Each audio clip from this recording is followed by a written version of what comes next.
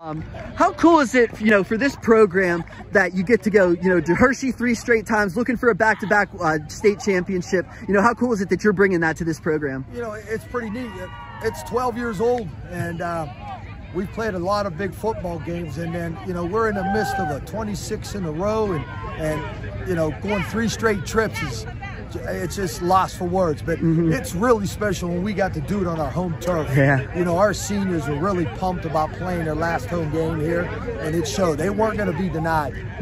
Yeah, and like you said, it showed. And then that 4th down stop, on the goal line, and it leads to a 98-yard touchdown. And then, like you said, the crowd's going crazy and everything like that. Can you talk about those emotions on that swing from, just a huge moment to then 98-yard touchdown? Absolutely. And kind of seals the game? That was huge. I mean, we stop them at 4th down, and then here you go. You give the ball to your horse, and Landon tells you that timeout, I got you, coach, and sure as he did, he takes it and he goes 98. And then, one key play I kind of noticed in the game was 3rd and 20, you're down 7-0, and Landon is just fighting for every yard. Right. It sets up like a 4th and 3 or 4th and 4, and you go for it. And, you maybe don't go for it if he gets, every last inch of that. So how huge was that run? And then did that kind of swing your decision of, well, now that we're this close, we got to go for it? It did. That's a great point. I think it goes unnoticed. We were 3rd and 20, and Landon battled and kept moving his legs. We moved the pile. Next thing you know, we go from 3rd and 20 to 4th and 4.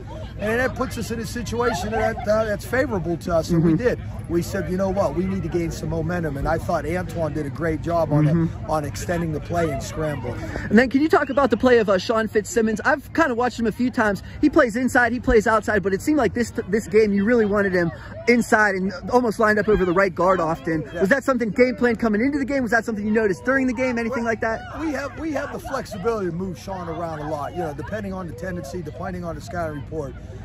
Sean's a special player, and you're seeing the best of that young man, and it's just unbelievable what he does to our football team. I've said this before about Sean. Everybody that plays with Sean Fitzsimmons, their game is elevated, and that's the impact he has on his football team. That's awesome. And then, yeah, just one last question. Next week you're heading to Hershey. Any thoughts? Any feelings? I don't think you even know who you're playing next. So, any real initial thoughts? It feels good. Yeah, it does. We're going to enjoy this, and we'll figure out the itinerary. We'll pack our bags, and we'll head back to our second home in Hershey. There you go. Nice.